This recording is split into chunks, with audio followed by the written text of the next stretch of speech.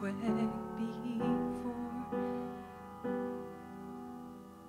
moved by the sound of his voice, and sees that I shaken and stirred, can be calm and broken for my regard. And through it all, my eyes are on you. And through it all, it is well. And through it all, my eyes are on you. It is well.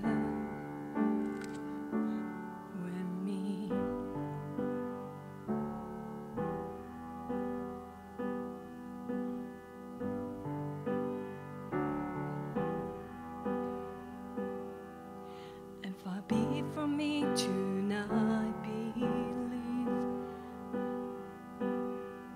even when my eyes can't see, and this mountain that's in front of me will be thrown into the midst of the sea. And through it all, my eyes are on you. Through it all, it is well. And through it all, my eyes are on you. It is well. It is well. So let it go, my soul, and trust in Him. The winds and winds still know His name. So let it go, my soul, and trust in Him. The waves and winds still know His name. The waves and winds still know His name.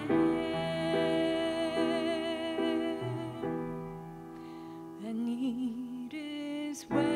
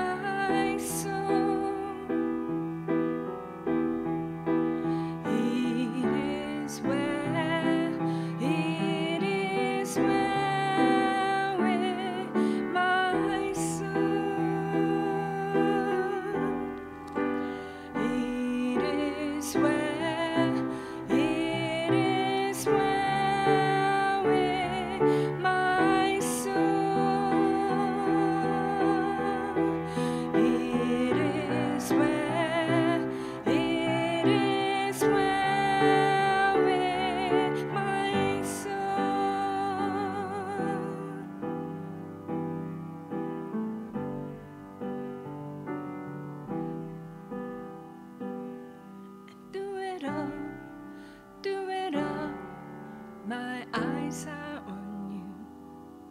And through it all, it is well. And through it all, my eyes are on you. It is well with me.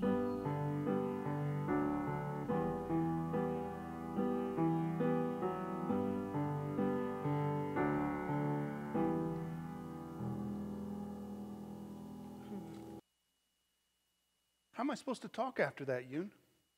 I don't know if you could hear that, but Yoon shared with me that back in 2013, she lost her sister to cancer. And it was this song that she got to sing that got her through. And I said, the gift that we received this morning, thank you so much. Thank you so, so much. All right, David, collect yourself. We're going to continue on in Romans 8. for just a few verses.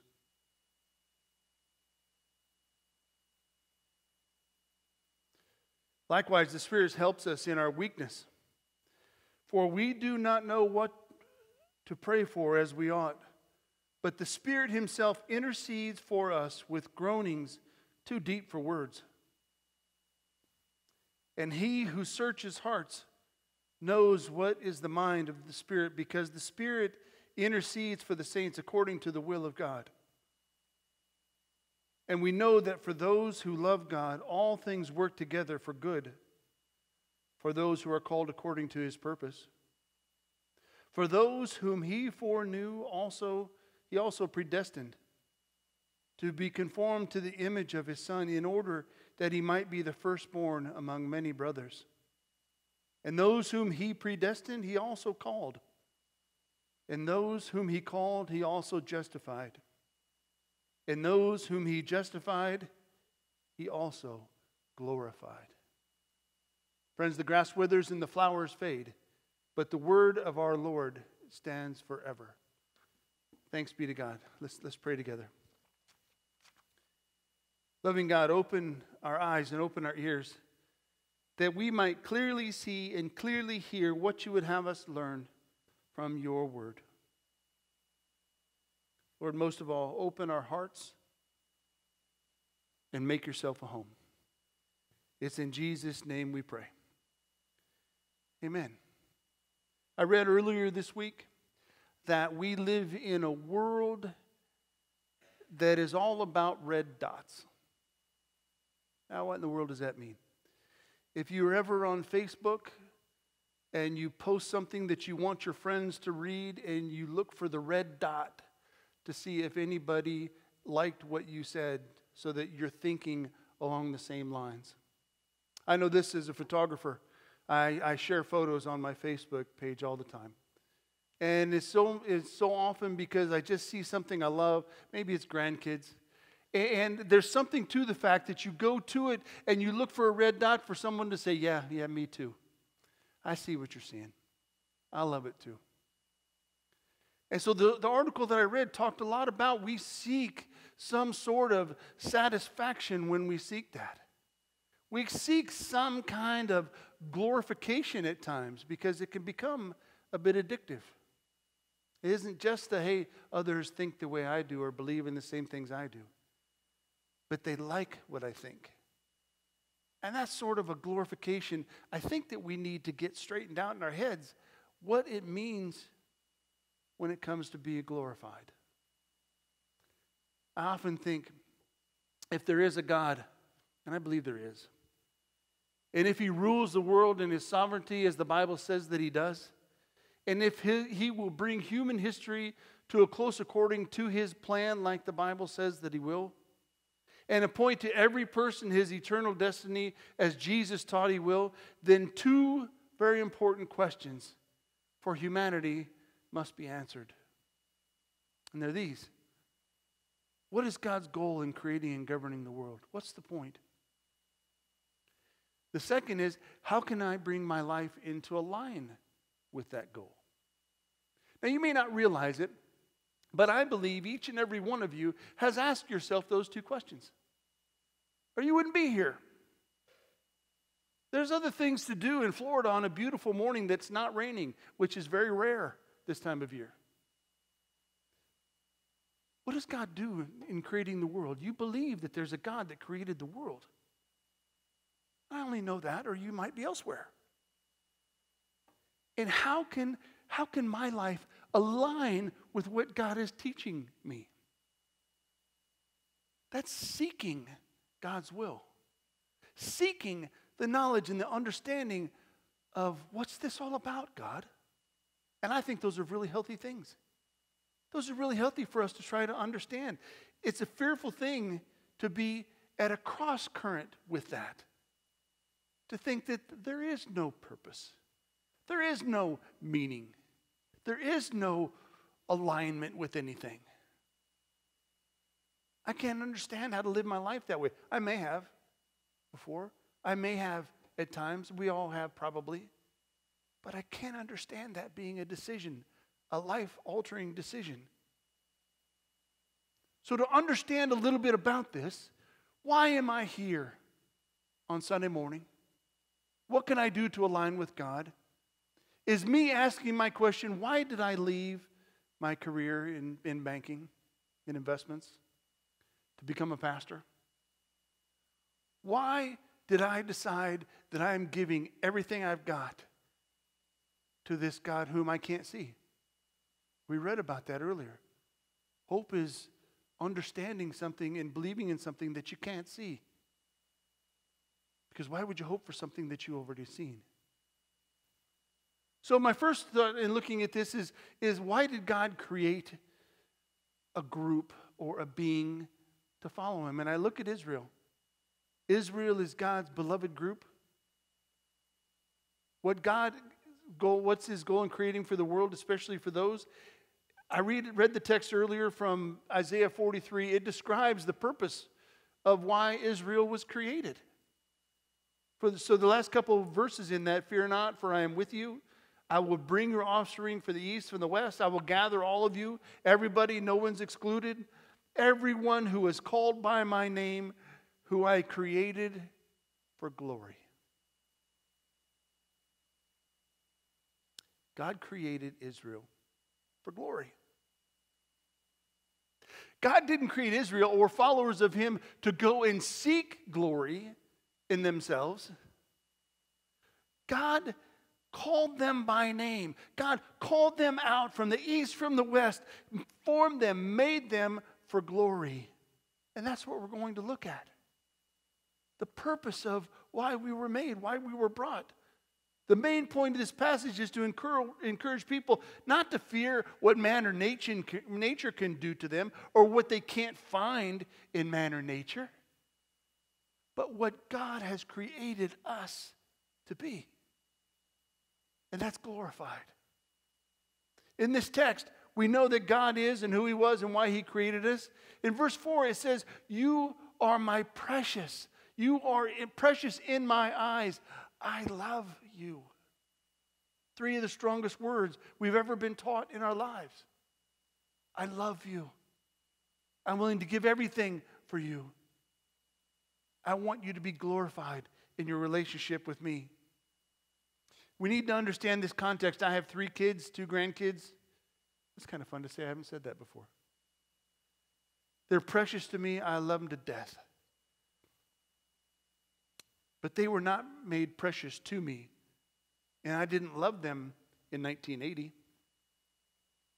They weren't created yet. They weren't around yet. They didn't exist. They had not been planned. Oh, would I have been 18? No, there was no plan. So the deeper question is, what does this mean? God is saying here in Isaiah, I love you. I love the creation. He hasn't even created us all yet. But that separates the love that God has for us than the love that you express for another. Why was Israel created? Why were they conceived? Why did God bring into existence a people who he could regard as precious? What was his motive? Verse 7. God created Israel for glory. God's goal from the beginning, ever since Adam and Eve had been chosen, God said, don't eat the forbidden fruit. Don't go near that. And I'm not going to try and get an exact quote with that. Stay away from that. Of course, they didn't. Snake comes along, speaks through the woman. Adam does nothing. And they ate the forbidden fruit. Sin is introduced to the world. That's the beginning of the rebellion. That's the beginning of mankind's rebellion. But instead of God abandoning us, instead of God saying, they won't listen, let's use the eraser, let's start over.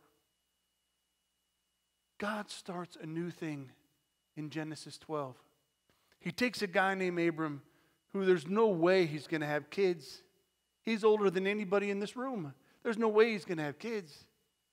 And he says, your offspring are going to be numerous, more than the stars in the sky. I will bless you so that you will be a blessing.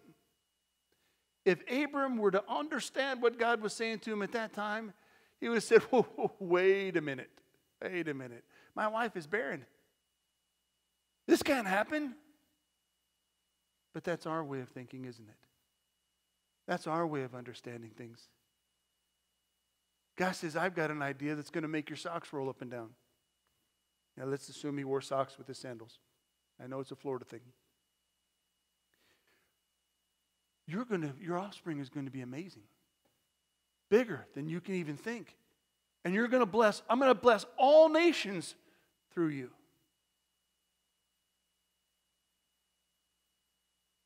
God is glorified through that. Does he say the same thing to you and I? Hear yourself in this text. Man was created from its beginning, made in the image of God, that image might bring forth God's glory. Man was to multiply and fill the earth so that the knowledge and the glory of God would cover the earth. Ever since the fall of man, man has been in rebellious of this, but God has continued to love beyond what we can imagine, beyond the way that we would. We were created for God's glory. Now, what does that mean for this glory? Glory is a very hard thing to define. It's like the word beauty. How do you define beauty? You describe it using a picture of someone or a picture of something. It's hard to describe this. I started shooting photography, trying to see the beautiful in the ordinary, the extraordinary in the ordinary, trying to find my way through a very difficult period in my life and seeing things differently through the lens of a camera. I'm looking at my friend Chris, wondering how he started. But glory, we can all use it to communicate with or to reduce it to words, but it's easier for examples. I was going to show you some, but I decided not to. A sunset scene from the Gulf Coast through the legs of a pier that's on the beach. That's glory. A perfect performance on the balance beam by Nadia Comaneci or someone along those lines. Well, that's glory. It's beauty. How about a kid jumping off a bus filled with life after the first day of kindergarten? Oh, to have such energy, right? Well, that's glory. The glory of God is the beauty and excellence of its manifold perfections. It's an attempt to put into words what God is like. We can't put that into words. The term might focus on the different attributes from time to time, like his power, his wisdom, mercy, justice, just because one is awesome and beautiful in its magnified in quality, but glory somehow encompasses all of those at the same time. All that God is about, all the love that we can't seem to understand because we don't forgive the same way God does. We don't love the same way God does. We don't seek the well-being of all of humanity the same way that God does. But somehow or other, all of this gorgeous, beautiful, incredibly impossible to describe manifold system is described in glory. God made us to be His glory. How are we doing?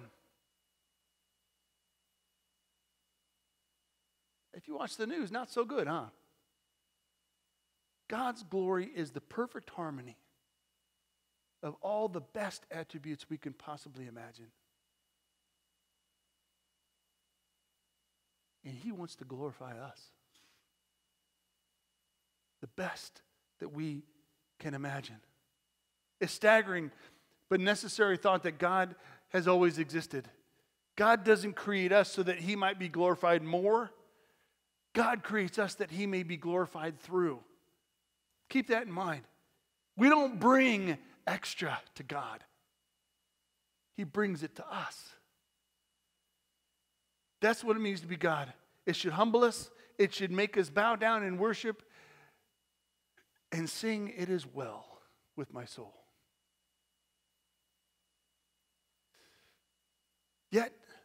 we find ourselves glory seeking. We find ourselves sensation seeking. We're not the brightest bulbs in the strand, are we? Glory seeking can be thought of as sensation seeking. It's a tendency to pursue some kind of sensory pleasure or excitement. That's why I began describing Facebook.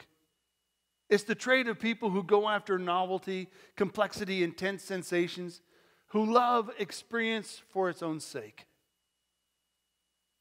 who take risks in the pursuit of the experience itself, who seek glory, maybe apart from God. Not always. I'm not trying to say that. Glory seekers, I've read, are easily bored without high levels of stimulation. Sam Gosling, a psychologist, wrote this. He said, they love bright lights and hustle and bustle and like to take risks and seek thrills for that reason only. Sensation seekers, he goes on, are motivated by the immediate gratification sensory experiences can provide. So they may disregard the dangers that accompany some risky behaviors, such as gambling, drugs, reckless driving, and so on. Despite the hazards of certain behaviors, risk-taking has values and serves important evolutionary purpose. He goes on to try and help us understand that risky behaviors are an okay thing. But when we engage in sensation seeking, when the sensation is over, the only thing left to do is to seek again. And again. And again. This is seeking glory apart from God. Seeking glory in God isn't who we are. We're seeking to be with God. It's God that does the glorifying. It's God that does the feelings of good around you when that happens. You know what it's like when you help out a friend who isn't feeling well. You feel good about the moment. That's about God's glory pouring through you, working through you. I read a story about an Olympic athlete to give you an idea that we'll go to amazing lengths to seek glory. He was an American shot putter. 2004 Athens Olympics. He worked hard, tirelessly. The guy's name was Adam Nelson. And he, by a narrow margin, got the silver medal.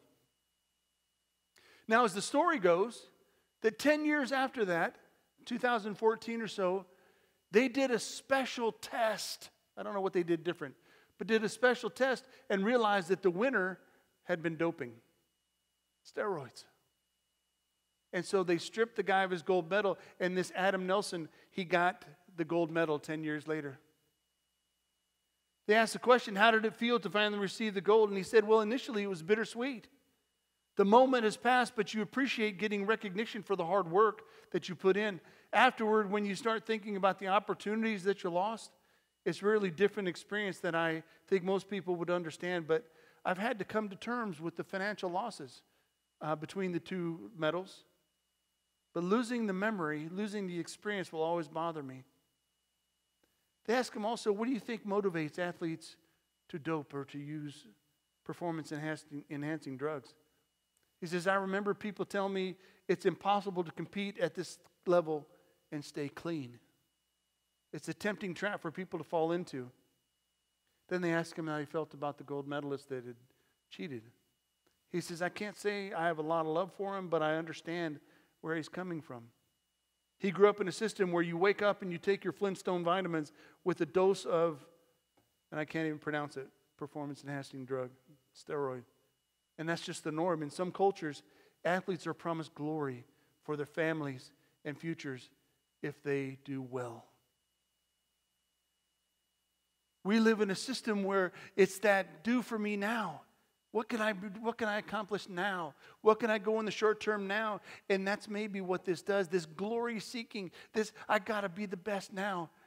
Scripture doesn't teach us that it works like that. Verse 30 that we have on our screen is very straight up. Those whom he predestined, he also called. Those he called, he also justified. Those he justified, he also glorified. This is a systematic thinking of how this works. This is a system being that 1 + 1 + 1 equals glorified, in a sense. Predestined. What does it mean to be predestined? We're in a Presbyterian church. I think we invented predestined. It means some people are called according to God's purpose. God is going to call. They are destined to be with God. When I was ordained, they asked me how I felt about this. And I said I had a problem with it, because it assumes then what is called double predestination. Meaning, if you assume that someone is predestined to be with God, that also assumes that some are not. I have a hard time understanding that. I have a hard time accepting that. But this predestination tells us an awful lot about the character. I believe in predestination through the Son. We can talk about that later if you want to. But it tells us a lot about the character of God. God is meticulously writing the story of history according to his own prescript. This is what I understand predestination to teach us. Though we speak of accidents, really there are no accidents. Nothing will take place today that wasn't carefully planned. God has been here. God is with us now. God goes before us. That's really the ultimate idea of predestination. God loves sinners. Go figure. We should never get over that stunning reality. God loves sinners. Though we've rebelled against him, God sent his only Son to die in the place of sinners. With his Son, who was never guilty of any of it. God also uses means to achieve his ends. He uses us. And God's glory is ultimate, not man's. Predestination always says something important about us, apart from the unilateral work of grace. We cannot please God. But then it also says that we're called. We are called. This is a word that is used a lot in the Presbyterian church.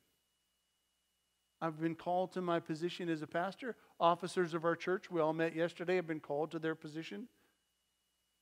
Romans 8 is interesting in that it uses the idea of glorified in a past tense. All of this is a past tense. When we think about glorified all too often, we think about the idea of it being a future event, but it says first you've been called. This describes to us what happens when all of this has happened for the person. Paul means that we have been called or justified, and therefore we will end up being glorified. There are three different kinds of calls that I just want you to walk away with. There's a general call. God gives that to all creatures on earth. Come to me, and then you choose. There's the effectual call. Many Christians, such as myself, are being called as pastors, called as officers. There's an effect of what happens when we're called. Then there's the technical call, and it's related to one's work. The Lord bids each one of us, life's actions, to look the calling. But then there's justified. So, being predestined, he also called, and those whom he called, he also justified. Justified is a term that I learned way back in Sunday school a long time ago. Justified, just as if I'd. It's forgiveness. Just as if I had never done it in the first place, is how you can think of justified. Justification is an area of significance which separates many religious practices. We believe that the Lord sent his Son so that we may be justified, forgiven of our sin, that it has separated us for so long that we might then be glorified. Scriptures talks a great deal. Scriptural glorification deals with the ultimate perfection of believers, which is probably why we all think that this happens only when we get to go be with the Lord one day. We're all a work in progress. We've talked about that. The New Testament considerably makes it explicit that believers will be glorified. It says so in Romans 8, 2 Thessalonians. I could name a bunch of different places.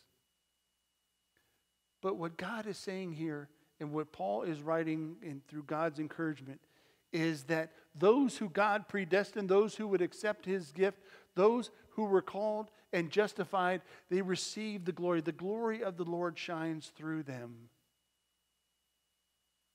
Despite the fact that this verse, it isn't just something to be hoped for. It isn't just something that will be revealed in the last day. It isn't just something to be obtained. It's something that God does through us. I read this quote by John Piper. He said, "The task of all Christian scholarship, not just biblical studies, is to study reality as a manifestation of God's glory. To understand what the Scriptures are teaching us is a manifestation of God's glory. A sinner coming to follow the Lord, coming to accept forgiveness, coming to accept the gift of grace that God gives, is a manifestation of God's glory." He goes on, he says, to speak about it, to write about it with accuracy, and to savor the beauty of God in it, and to make it serve the good of man. It's an abdication or a mistake of scholarship when Christians do academic work, though, with little reference to God. If all the universe and everything in it exists by the design of an infinite, personal God to make His manifold glory known and loved, then to treat any subject without reference to God's glory isn't scholarship. It's insurrection. It's rebellion. When we love others to love Christ, that is allowing God's glory to flow through us. When we share with someone in the grocery store checkout line their beautiful outfit, their nice smile, whatever it may be, that's God's glory shining through you. Because you have no other reason to say so other than to allow God to shine through us. So the question we have, God has given us this system, this understanding that He predestined us, all of us. God called us, come, and we accepted that gift of grace. We have been justified. We now must allow God to be glorified with the way that we live our lives. It's a reaction to what God has already done. What are we really living for? It's crucial to realize that either our lives are glorifying God or we glorify something else or someone else. We always make something look big. Is it our loving God? If we don't glorify God when we're involved in a conflict, we inevitably show that someone else or something else rules our hearts. So what's it going to be? Church, what's it going to be? Are we going to be the kind of church that says, Lord, wow, I don't know what the future is. I don't know what holds for the year to come. But I am so grateful that it's not up to me, but it's up to you. We talked about this yesterday with the officers. And I pray for us daily. Lord, help us get out of the way, that you may be glorified by what we do. Let's do that. Let's be that kind of place. We all know places we don't want to hang out. Let's be the kind of place where people say, you know, I love those guys. I love the way Don smiles when he talks to me. I love the way Ann smiles when she thinks about her Lord. I love the way Bill wraps his arms around a friend and says, good to see you. I could go on and call y'all out by name. I love the way Wendy prepares a meal that we all might be loved, right? We can go on and we can understand the love that we experience through our friends. But let's understand that it's because God first loved that glory might be experienced by us all. Let's be that place to people that don't know us, to people that have never been here before. Because that's how God is. Let's pray together. Loving God, we thank you so much for this time that you spend with us. We thank you so much for helping us to understand, as complicated as we make some things, that you help us to understand that we don't have to do the heavy lifting. You've already done that. You've already prepared a way for us.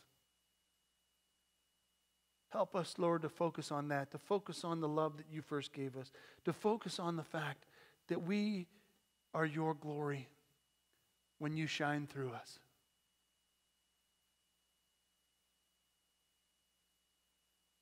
Lord, we love you, and we go from this place excited to serve you. It's in Jesus' name we pray. Amen.